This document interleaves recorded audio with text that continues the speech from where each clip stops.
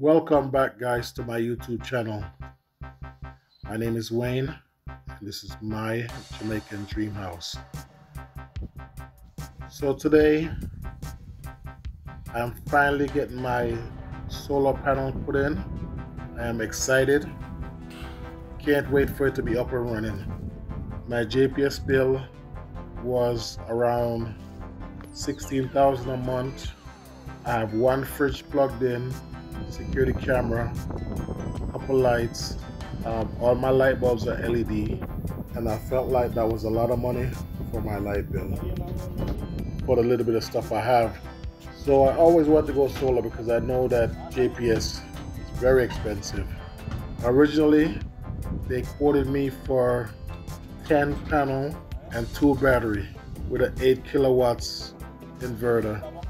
Money was kind of tight, so I downscale from 10 panel to 5 panel and from 2 battery to 1 battery. The system was working okay, but it needed a little bit more. Right after I got the system installed, we had a hurricane.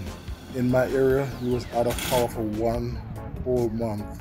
I was really lucky to have my system installed. I didn't miss JPS at all. I had light, I had power, everything was normal.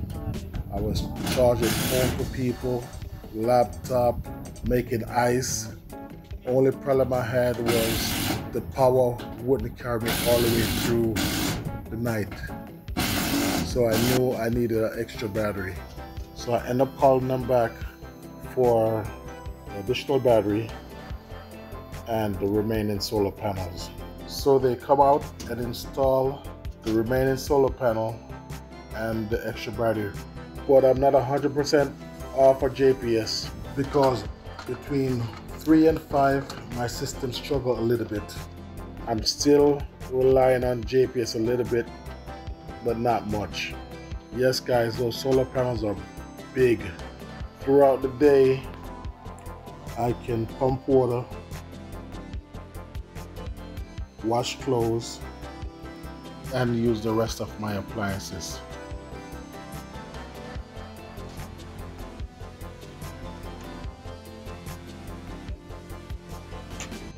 I had a welder come by. He was welding some gates for my pig pen. This was during the blackout. So I test the system. I turned on everything I had while he was working. Everything worked.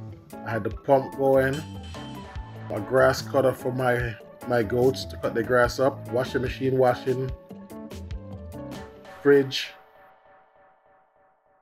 deep freeze, using the MIG well at the same time. Everything went smoothly, no hiccups.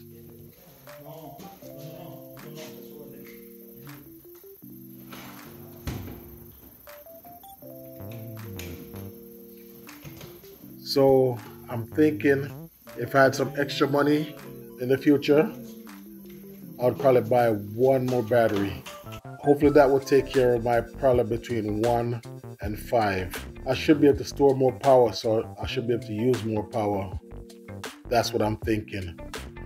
But I'm still feeling like I need 1 more battery to be 100% off grid. Let's see when I'll be able to afford to buy an extra battery. And guys, as usual, don't forget to like, subscribe, and comment. It helps my YouTube channel. All the information for my solar system will be in the description below. So if you need more detail, check the description.